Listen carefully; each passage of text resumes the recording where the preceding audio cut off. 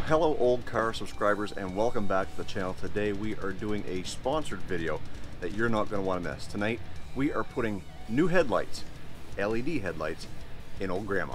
So stay tuned.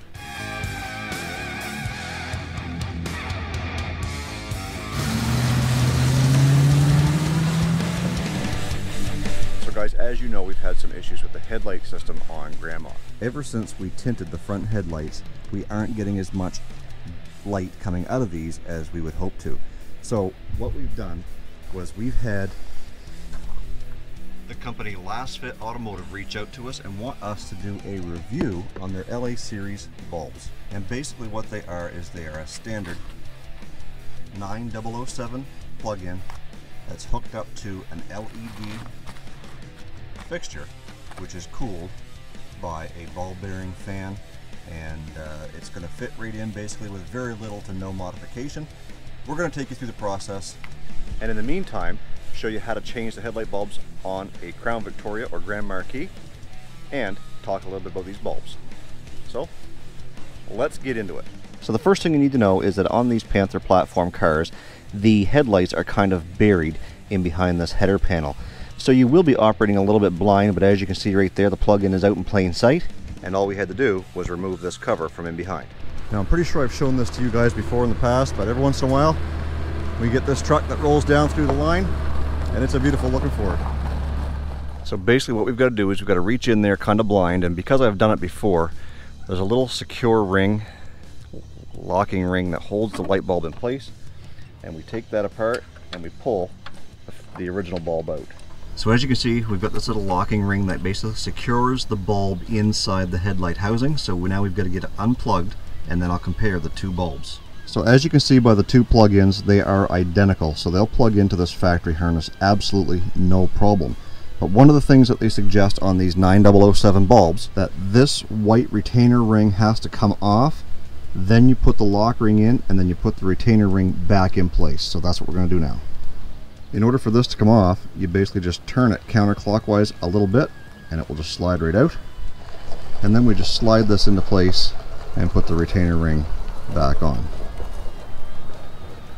And basically what that's going to allow us to do is that once this bulb is in place inside the headlight socket, we can take this and kind of give it a little turn, and that will lock it into place. So that's what we're going to do, and unfortunately you won't be able to see it because it is kind of hidden. Now, one thing the instructions do suggest before you actually go and put everything into place is to test the light and make sure that you've got power to it and everything's working. So let's crank her up. And in case you didn't notice, it is a bright white color in the light, which means it's a 6000 K bulb. And so when we put these in, we should get a fairly clear light. But we won't know the true test until we get it out at nighttime with these tinted headlights and see what it looks like. So let's get it installed, and then we will compare both the front headlights from one that has the new LA series in it and the factory. So this is the new Lasfit LA series bulb, the 9007 in this headlight, and this is OEM. Notice the difference in color. This one's quite a bit more yellow, and this one is a brighter white. I can't wait to get these things out at night and see how bright they are. So one thing you will have to do is remove the battery, because likely you're not going to get your fingers down in this little hole to change that light bulb out. So you're going to have to take the battery out and come in from this direction. So we've got to get some tools and get that swapped out. As you can see, I'm down at the camper, and I'm not sure I've got all the necessary tools down here to do it, but let's take a look. Okay, so I managed to find an 8mm socket to fit the end of my drill, which made us able to get the battery out. I've got this bulb changed, so now we wait for it to get dark and we'll take her for a drive.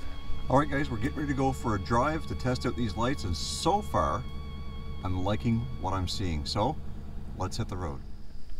So guys, I'm not sure if you can see me in this light, at least I don't think you can.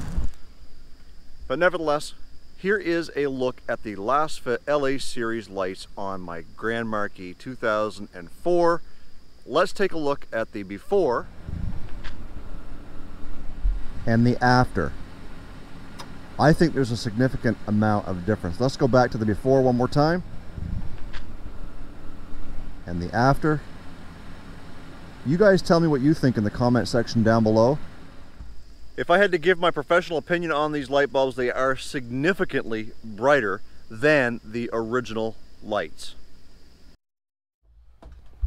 And there you go, guys. That is going to do it for this video on the Lasfit LA series bulbs, which you can get your very own at the link provided in the description box below. And if you use promo code OLDCARAutoGuy10, you can get 10% off a set of your very own. And hopefully we can work something out with Lasfit to make sure that we get more promotional material for Project Grandma.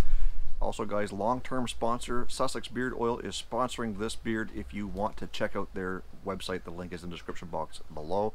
And the CARRGUY and SIXFAN show will be back on air this Thursday on my channel at 7 o'clock Central, 8 Eastern, and 9 local time. We've got things all worked out. We hope to have everything kind of up and running with this new system, and I hope you guys will join us to talk about automotive talk and news. So that is coming up this Thursday, and I hope to see you live on my channel. Guys, stay focused on the windshield, not the rearview mirror. I love you. God bless. Let's do it again in the next video.